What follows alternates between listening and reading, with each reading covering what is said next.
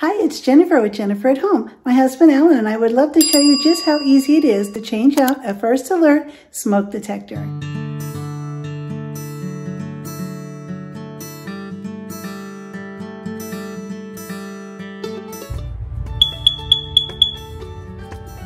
Okay, so we think we've got a defective smoke detector. This happened to us one other time. And when you open it up inside, we'll see that if it gives you 3 to 5 beeps, it's not just the battery that's gone bad. The smoke detector is defective and we'll have to replace it. So let's take it out. First thing you do is you have to get a ladder and climb up to the ceiling. Most smoke detectors are hardwired now.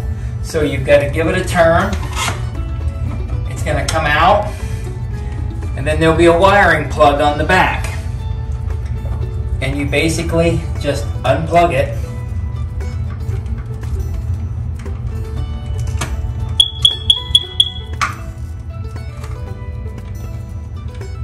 And then we'll have to go to your local store, Lowe's or Home Depot, for example, and we'll replace it. And they're about $20.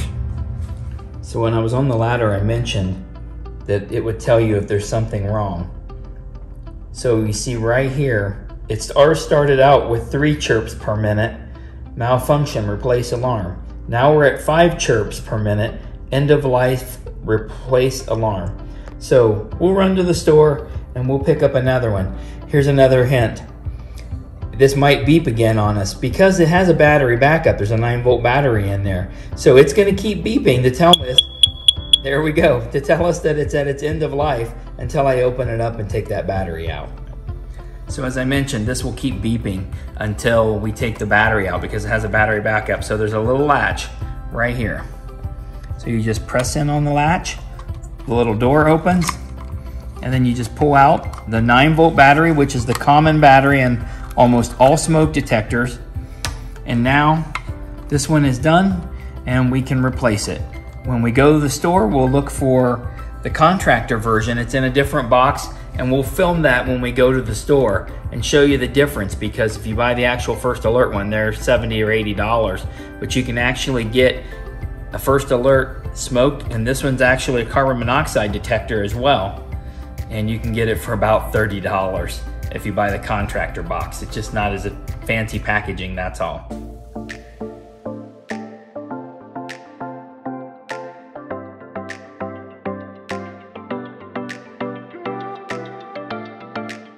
Here's the comparable one right here, and it is $60.98.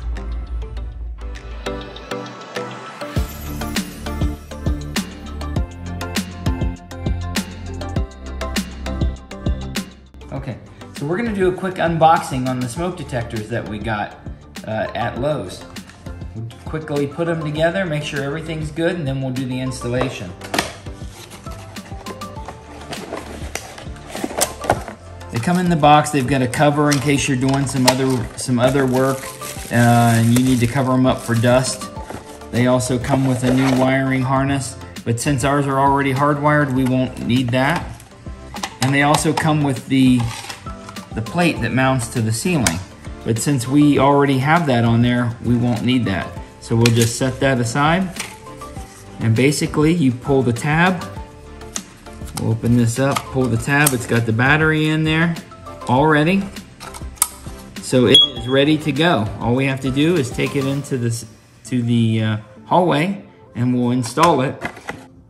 They also had, over at Lowe's, they also had the regular smoke detectors, one for each bedroom. That's standard code. So since they're all about the same age, we haven't had any problems with the other ones yet, but we just decided since they were only $14 a piece, why go through this? There again, same procedure. We won't need the plate. We'll just take that off, put it back in the box.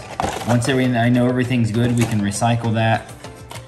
Open the little door, take out the tab, and we'll just take it right in, climb up the ladder, and do the installation. And it's just that easy. Okay.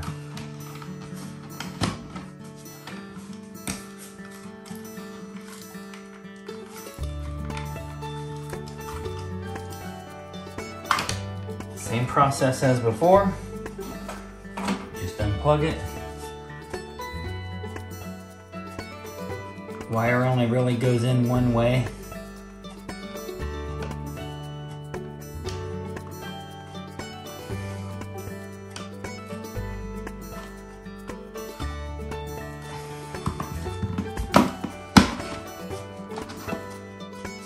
Make sure the light's on. Yep, green light right there. And then once we get them all installed, we'll test them. And since they're all hardwired, they're all synced together with the house's electrical system. So when you hit the test button on the combo ones out in the hallway, that's combo for smoke detector and carbon monoxide, they'll all sync at the same time and then they'll all run together. And you want to do yourself a favor. Make sure you take the battery out of that old one, because otherwise it's going to keep trying to run and you might throw it away. You might say put it in the garage if you're going to save it. Probably not, since we declutter around here. But it'll start going off as soon as the battery gets weak, and you will be chasing it around the house wondering where that noise is coming from. And that's just the residual power that's still in the circuit board. But it'll stop any second. It's always a great idea to mark your calendar so that right after the first of the year, you can go through and change out the batteries in your smoke detectors. There's nothing worse than hearing that horrible, annoying beep in the middle of the night, warning you that your smoke detector batteries have gone low.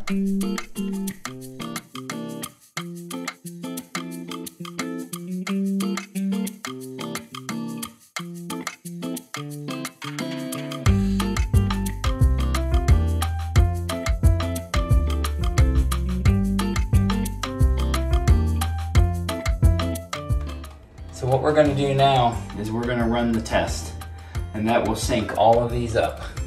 It's going to get loud.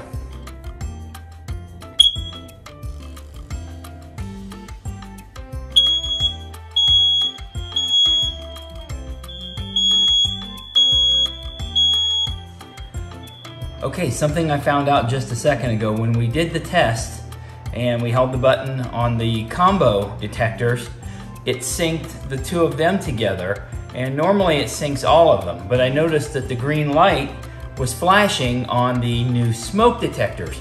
So I went into one of the bedrooms, pushed and held the test button, and then it synced the three of those. So now all five are synced. I wanted to make sure I mentioned that just in case anybody followed these instructions and wondered, well, wait a minute, they all five didn't sync at the same time. So you may have to do that as well. I think probably an electrical thing with the houses that are different. So always remember to push the test on at least one of them and let it get synced up. I'm so glad you joined us for this video today. I would love for you to hit the thumbs up button and also the subscribe button if you haven't already. And be sure to click the bell icon so that way you'll get a notification every time I have a new video coming out.